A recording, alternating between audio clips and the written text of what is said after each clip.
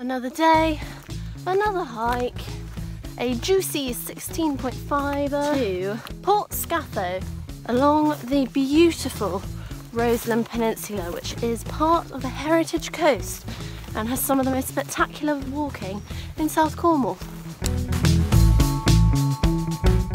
Hoping for cheeky juvie, peregrine and some seals and lots of seabirds. And quite a lot of pain this morning, getting really quite tired in the days now, just sort of mentally.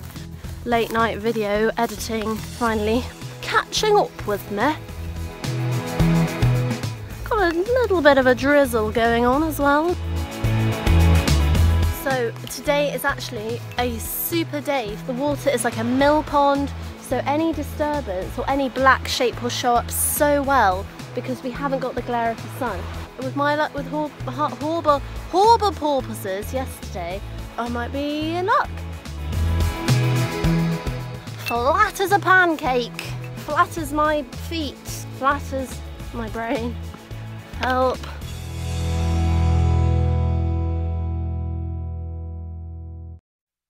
Cornwall is still so beautiful, even in miserly, drizzly weather. Don't be put off by the overcast skies that I'm seeing. With rain and damp brings growth and more life.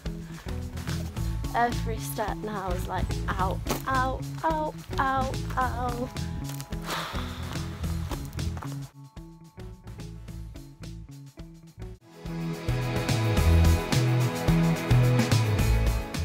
I was making good progress and then realised I'd walked right past the nature reserve that I'd wanted to visit. I've just done a 20-minute detour and I'm double backing on myself, so it better be good.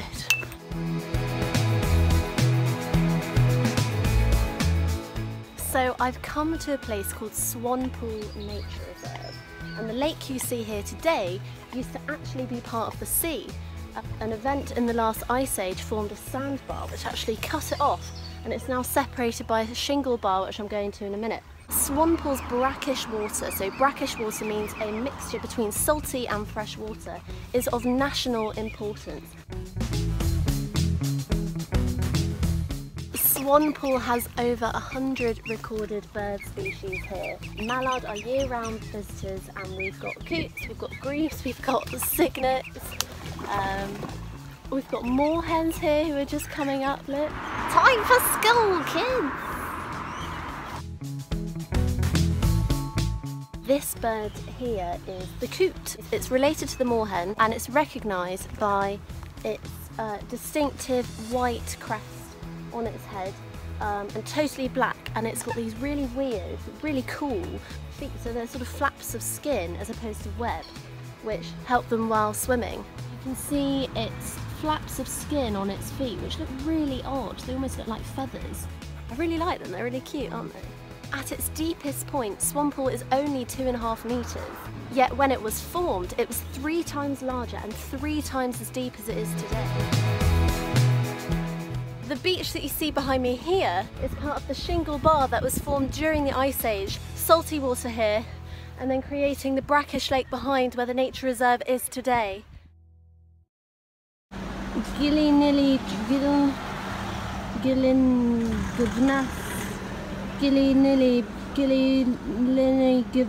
Gnavas. I'm an embarrassment to Cornwall. Nope, not quite another boat trip. I had to take the ferry to join the coast path on the other side. And we were given a lovely little treat on the way.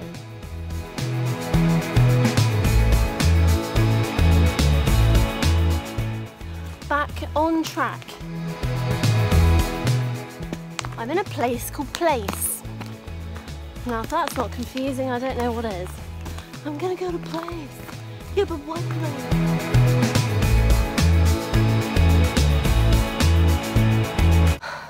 It was very muggy. It's so muggy. Currently standing on St. Anthony's Head. Poor guy. important in the war because it has loads of gun emplacements and artillery batteries used to protect the enormous harbour that is Falmouth Harbour. Anthony's Head is the southernmost point of the Roseland Peninsula, so I'm just beginning my journey along it now. Now, the Roseland Peninsula is owned by the National Trust. They are in the process of clearing all this scrubland to the left of me here to restore what they think is an old wildflower meadow. Those wildflower meadows can really improve connectivity for invertebrates and other heathland and clifftop wildlife.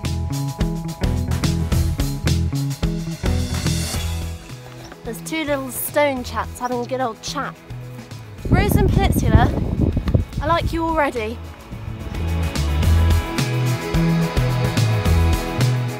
I've been really encouraged over the last couple of days with what I'm doing. I've been getting messages from people all over the world, more so than I ever could have expected. In Moscow the other day, one from Australia, USA, Aberdeen. To me, it just reiterates why I was interested in exploring social media's potential in communicating science. It can reach an almost infinite number of people just by the press of a button. And I think science has so much to learn from it. We're only just scratching the surface in terms of what it can do. In today's visually hungry and impatient online audience, I feel that science needs to now kind of meet today's audience's preferences. It's an exciting new era for science communication to truly harness the power of communicating online. I just saw the juvenile peregrine. You know it's a juvenile because A, it's smaller, and B, it's really flappy when it flies. It have a big black cloud chasing me.